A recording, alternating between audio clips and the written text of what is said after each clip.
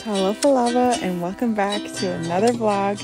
In today's video I will be beginning a baking series which I'm really excited about. My goal is just to simply share that it is possible to enjoy those sweet goods and baked goods or breads that you love to eat in a healthier and a simple alternative way. And I hope you guys really enjoyed this video. So to start us off, we will be preparing a whole wheat blueberry muffin, and so far I have already added my softened butter along with the cane sugar, and the process is called creaming, and the goal is to get a light and fluffy and airy texture. And once that is achieved, I will add my egg replacer a little bit at a time, the instructions say. Add my baking powder, my vanilla extract, and my salt, and I'm going to mix it up just a little bit more and allow the mixer to do its thing. And now I will add my whole wheat flour.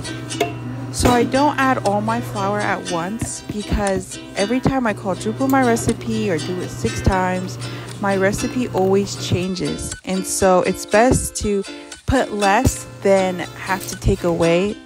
And shout out to you, Auntie Zana, for teaching me this really key tip when it comes to baking.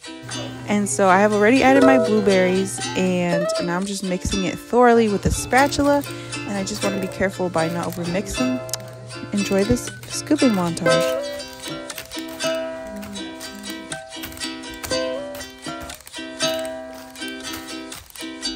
So here is a butter, flour, and sugar crumble that I use pretty often when it comes to muffins.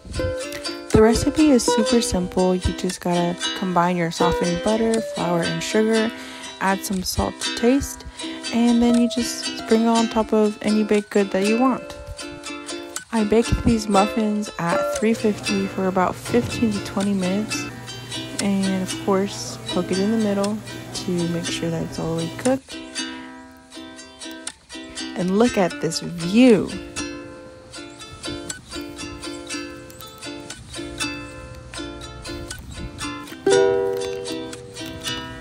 Another recipe I want to share with you guys is a cashew cream and berry pastry. So we're going to start by cutting borders, leaving 2 opposite sides uncut, and then folding those opposite ends towards each other. And we're also poking holes so that the pastry can puff up.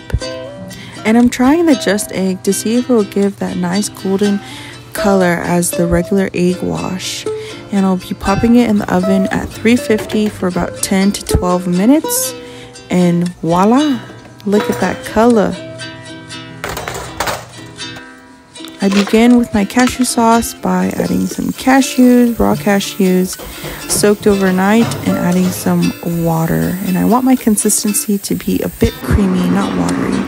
And of course, I'm doubling my recipe, adding vanilla extract, sweetened condensed coconut milk, which will be our sweetener, and add a nice coconut flavor, which is not too strong. And I topped it off with a Marion berry sauce and sprinkled some roasted almonds that gave it a nice crunch as well. And I sprinkled it over with some monk fruit powdered sugar that you can find at your nearest health food store. And just look at that. This recipe was so delicious, I had to try another version by adding strawberry sauce topped with homemade granola. Ooh, and it was good. The last recipe that I will be sharing for this video is me trying out Jennifer Garner's blueberry buckle recipe. I really wanted to try and see if I can do a vegan / plant-based version of it. And let's see how I do. I start by melting my butter, bringing it to a nice warm heat, and stirring in my sugar, getting that ready for my yeast. I believe I'm doing this recipe 4 times, so don't mind how big of a quantity of sugar or salt or yeast I'm adding. I'll set that aside to sit, and I will next be sifting in my whole all-purpose unbleached flour, my baking powder, and my salt, all my dry ingredients.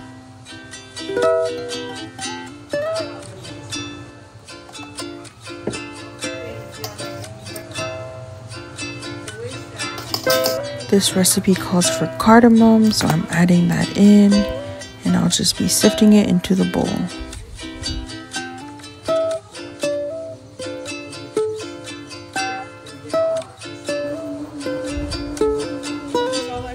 After I get through with my sifting, it's time to clear my area and get ready to do the wet mixture. That requires a lot of vegan butter and cane sugar or monk fruit sugar, depending on whatever sweetener you are comfortable using. I'm just going to go ahead and use my handy dandy mixer. Throughout this recipe, I have to cream my butter and sugar for a while, turning the speed on low and then high. And I will be, yet again, using just egg as my egg replacer. The recipe called for egg yolk, and so I thought this would be best replacer for that. I'm adding vanilla extract into the mix and zesting in some fresh lemon peel. Afterwards, I will add the attachment back on again and mix it for a few, and then turn it off, and I'll add some sour cream. You can make sour cream simply from cashews or any other type of nut, or you can just buy it from any health food store. There are so many different brands of vegan sour cream out there. And that's it. My wet mix is done. Now it's time to clear the rest of this area and begin the process of combining the wet and dry ingredients. Slowly at a time, I add my wet ingredients into the dry mix. And yes, this is blueberry buckle, so therefore we need to add some blueberries. Now this may look like the whole wheat blueberry muffin recipe, but the process is simply definitely different. I just decided to put it in muffin tins to make it easier because I'm serving it to a group of people. And yes, I'm using again the crumbled topping, but this time I added cardamom, anise, and nutmeg and coriander seasonings to it. I baked the buckle at 350 degrees between 15 to 25 minutes, and look at that.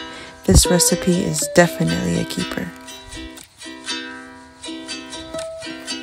Thank you so much for watching. Don't forget to like, comment, and subscribe for more.